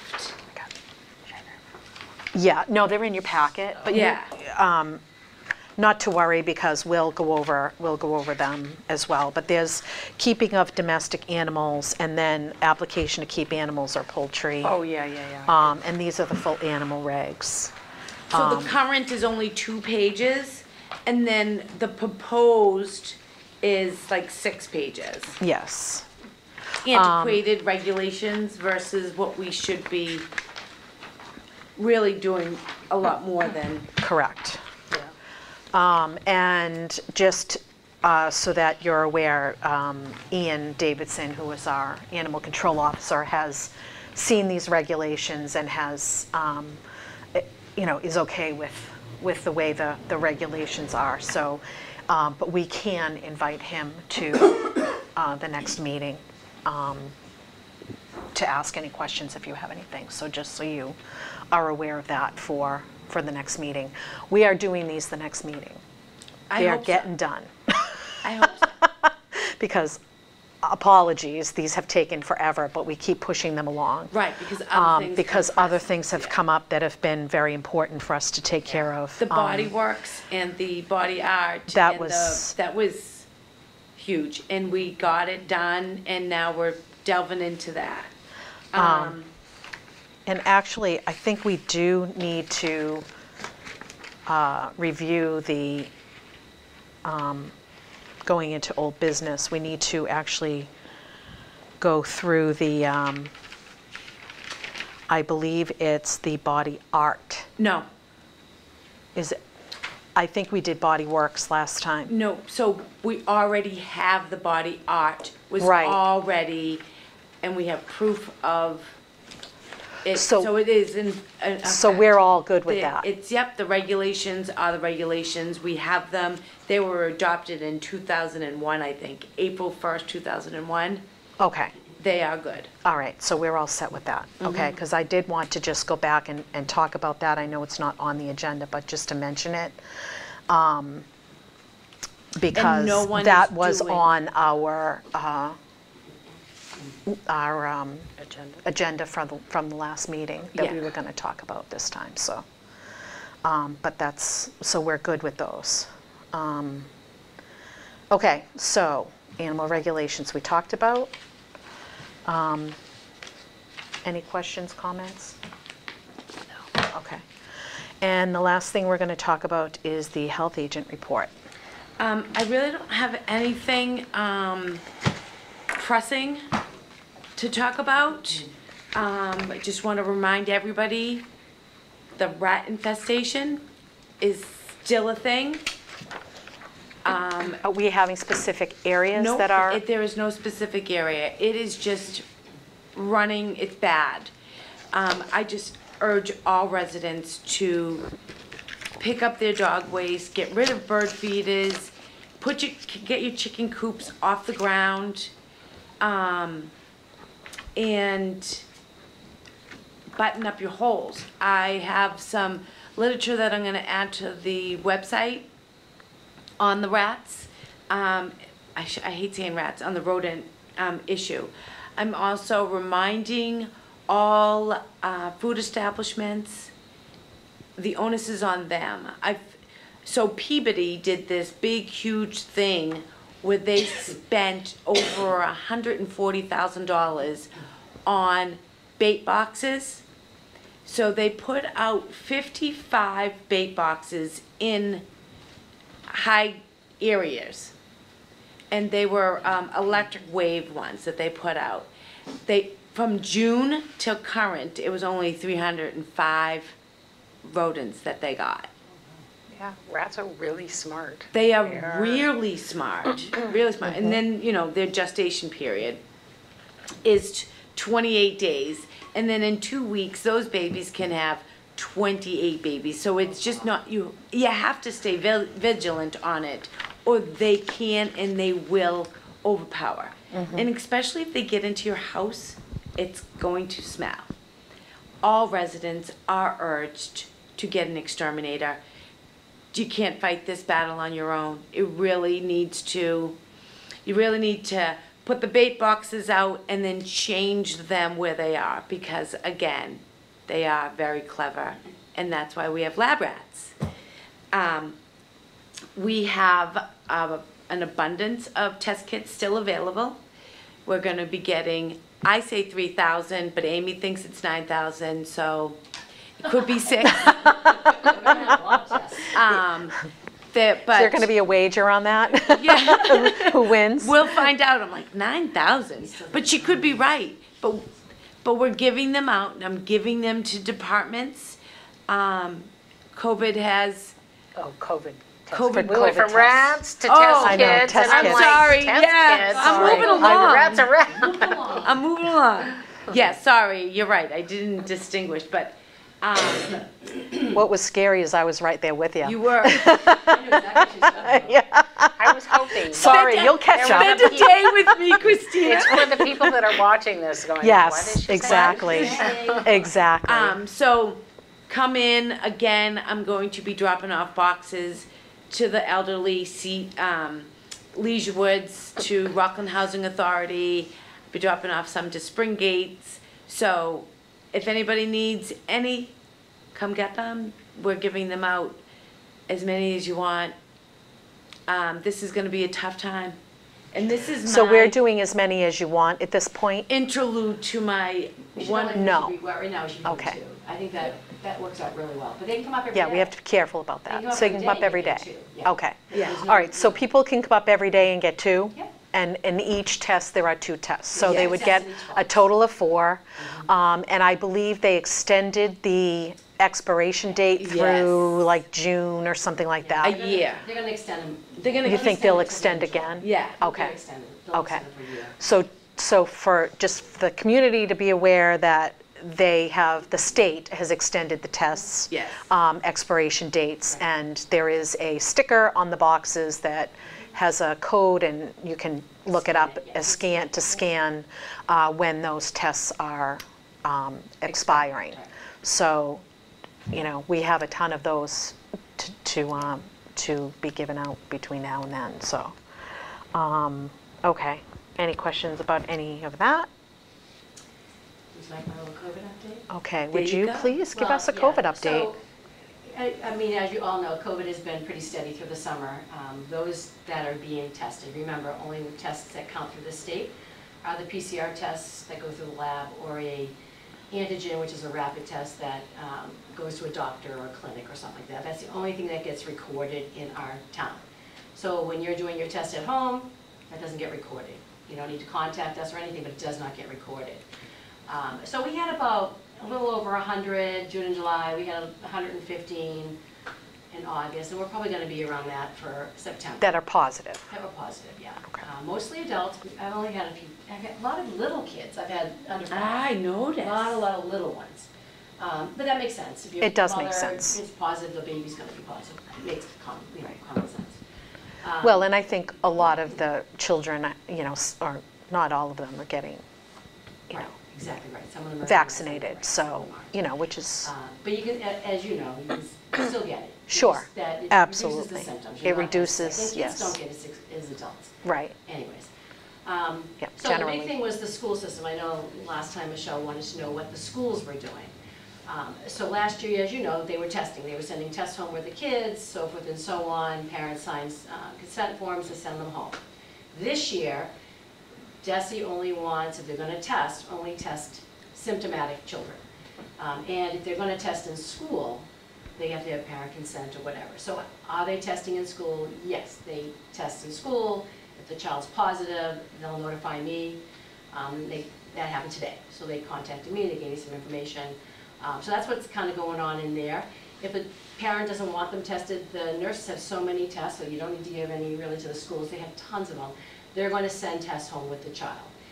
The child's parents test them at home. That's not, they don't have to report it to anyone except for the nurse. Right. So they'd call the nurse, oh, Billy was positive today. the nurse doesn't have to report that. She only reports what she tests in her office with parent consent. So that's why, I get an email today that said so-and-so was positive for COVID going back to school on this date. So that's really what they're doing. They're not doing, they do have access to PCR testing. They still have that program in the schools. They don't have to pay for it unless they use it. So as of right now, they have not used it for a very long time, but they still have that access through Social Hospital. Okay, If we have an outbreak or whatever, we can do that. okay, But other than that, that's all they're doing. all right. Nothing else going on, so will we get an increase probably in the fall? Yeah. Once everybody starts going, going. And around the outside. holiday season, there'll be Yeah, an and that's- increase. I mean, it's gonna be like the flu. We're gonna Right. be seeing, just like, we had an influx last year of the flu. Right, Flu is reportable, just so you all know, it's reportable and it comes through the system, the Right. state system. And so I had a lot of flu last year. I mean, we had way more COVID, but Right. we did have a lot of flu, which was, I don't usually see too much flu. yeah, One or two, maybe in a school system, we might, when I was there, we might have seen, maybe 20, I mean, that's about it. But last year was quite a bit, so we may see an influx in flu. okay. So, other than that, And then just to remind the residents that if they feel symptomatic, do not come to town hall. I will drop off test kits in your mailbox. It's working out great, yeah. Wonderful. Stay home.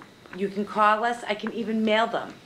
Just don't come to the town hall symptomatic.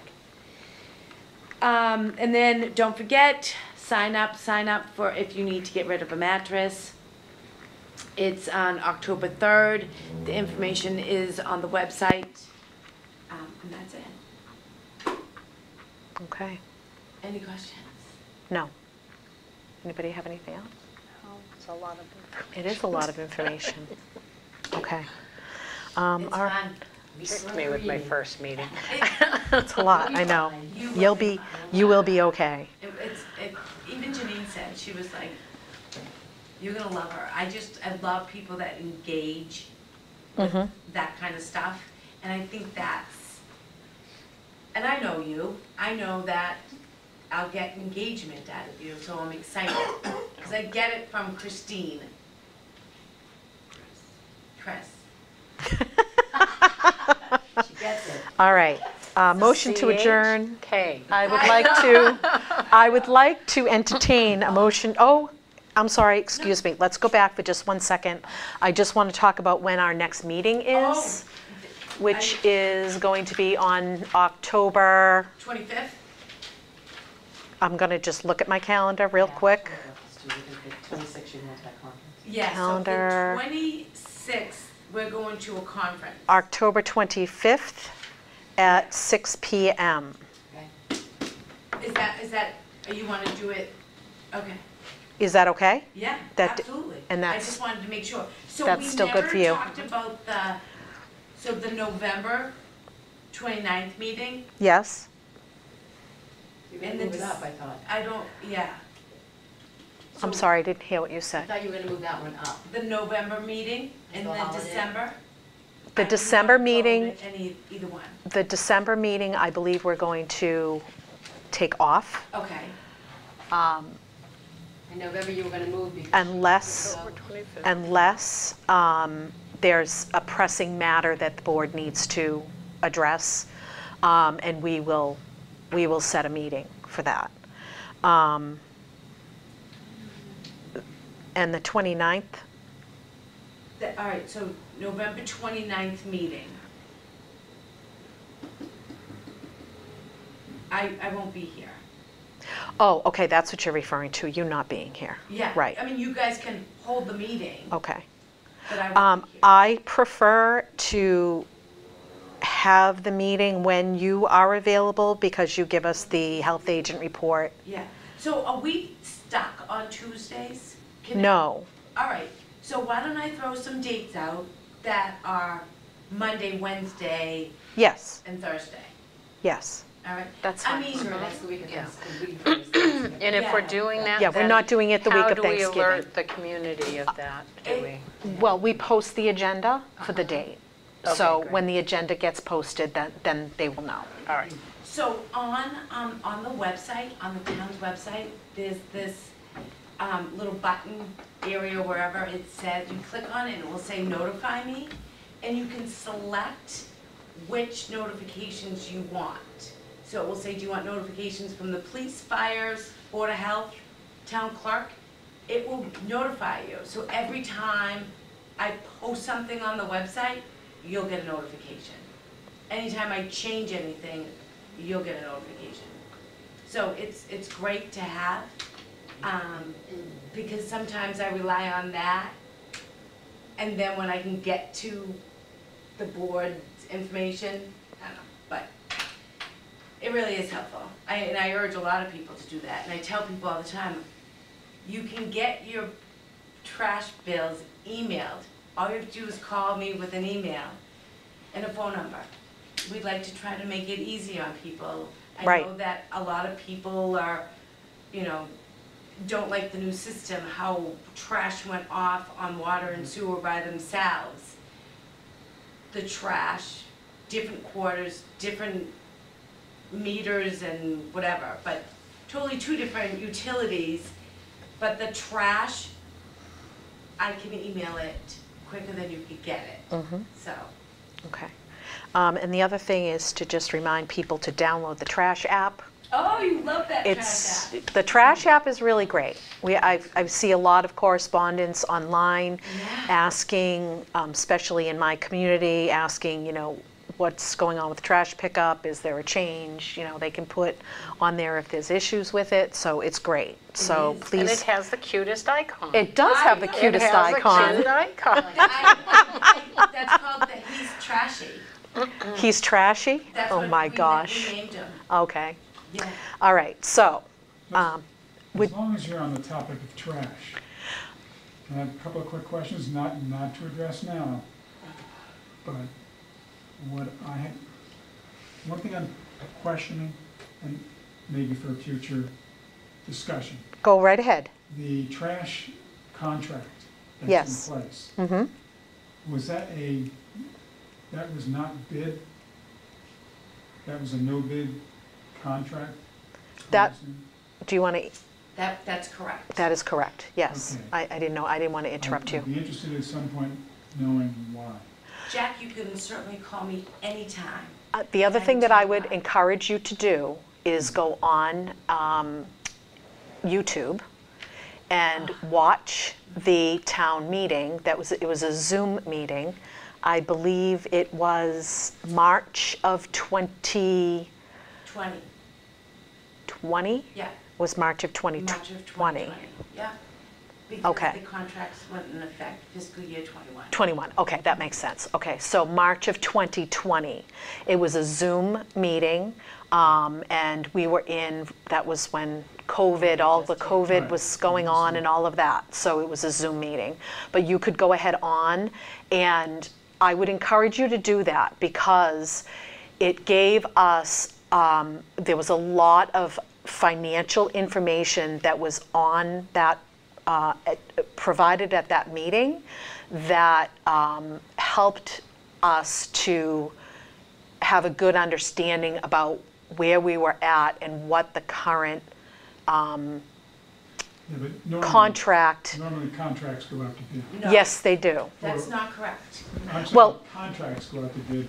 There's certain things go out to bid for a reason. Yes, So I'm not sure why this contract did not go out to bid, but. I would encourage you to watch the meeting and that would, Belly. that would That's fine. answer your question. But you can certainly call Delhi It's Delshon. first. Just, Oh, I'm I sorry. like to be Delshon. called Delshon.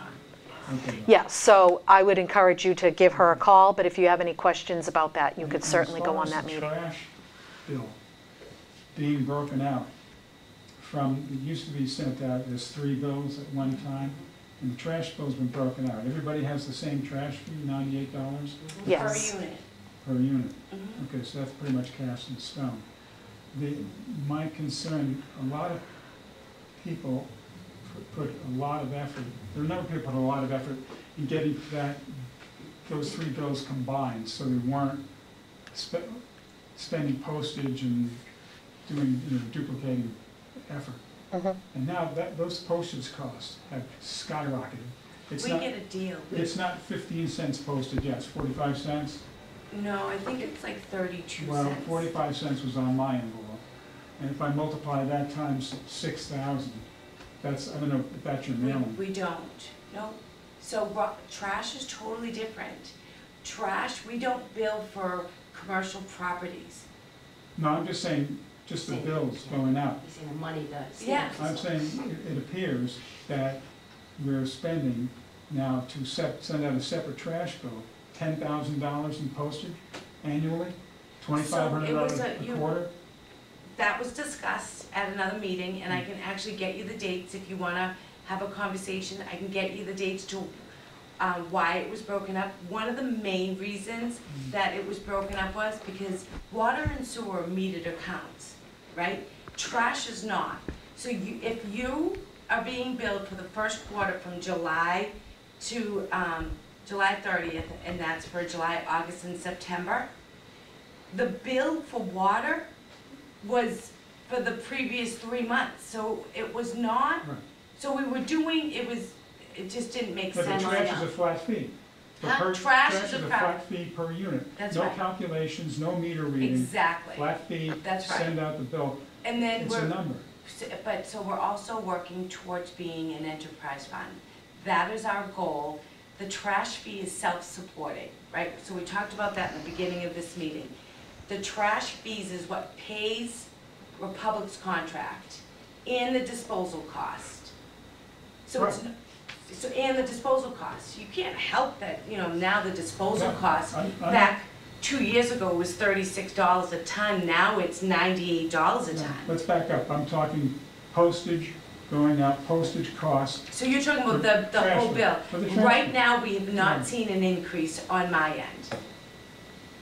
You have to remember, water and sewer build commercial buildings. I was also paying a third of that, even though they weren't getting a trash bill. They were still getting a bill with trash on it, and it said 0.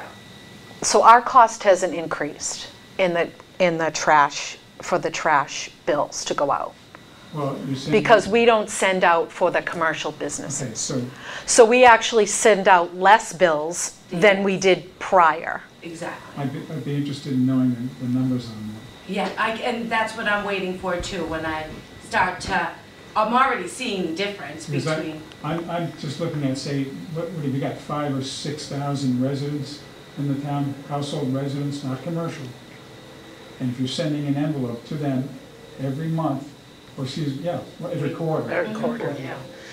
Then at 45 cents, that's 20, you know, $2,500, $3,000 per quarter, times 4. It adds Yeah, up. I know, but Now, on a how does financial, that, we're not gonna get into it here, because. okay, No, we're not, we are not, yeah, okay. You've had your meeting, I just wanted to mention that. Yes. Somebody motioned to adjourn, I thought. So, she did, but then she stopped. That's okay. So I'm going to entertain a motion to adjourn.